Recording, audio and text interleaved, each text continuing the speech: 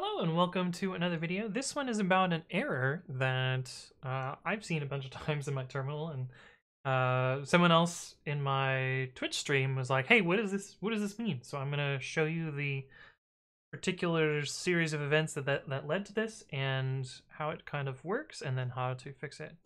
Okay, so what they were doing is they were in a Git repository. So we're just gonna make a Git repository, and they were running git commit. We'll just do allow empty so that we don't have to actually write any code here. And they were writing a commit message that was like implement the donate command or something like that. And when they ran this git command, it produced this error, bash bang donate event not found, which is perhaps a bit confusing. But the reason for this is the bang and bash, the exclamation mark, has a bunch of special meanings. And one of the particular meanings that it has is it will try and find the string after it and search for a previous history command and run that. So like, I think one of them I had was bang wat.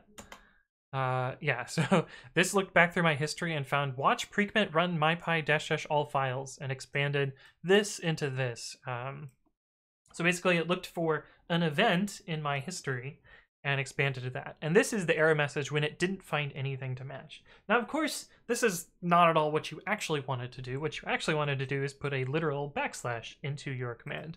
And the way to fix that is to use the other quotes. So there are two types of quotes in Bash.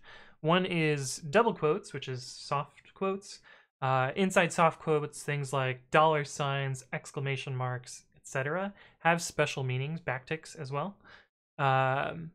And they will, run subshells, dereference variables, look for events, etc., etc.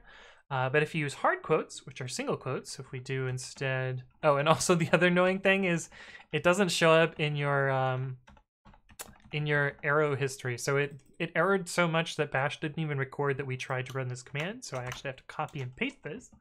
And if I change those double quotes to single quotes, you'll see that it works as expected. And we get our output with the literal exclamation mark in it. And so that's how you can do, a literal case here. Now, sometimes you need to mix and match. So sometimes you need a variable, but you also don't want the exclamation mark to do, whatever it did here. So let's say like we wanted to put $user in here. And if we do this just by default, it's going to put the literal $user in there and not the actual, user variable that we wanted to show. Like I wanted to put acetylia in here, but it didn't work out that way.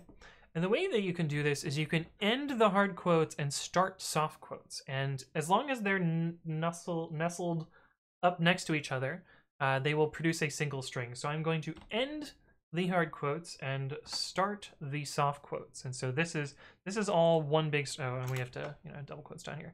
This is all one big string, and this is a string join that happens here.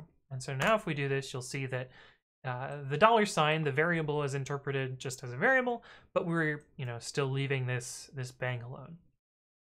But anyway, that's this weird event not found error, as well as a little tidbit about hard and soft quotes. Hopefully this was interesting. If there are additional things you would like me to explain, leave a comment below or reach out to me on the various platforms. But thank you all for watching, and I will see you in the next one.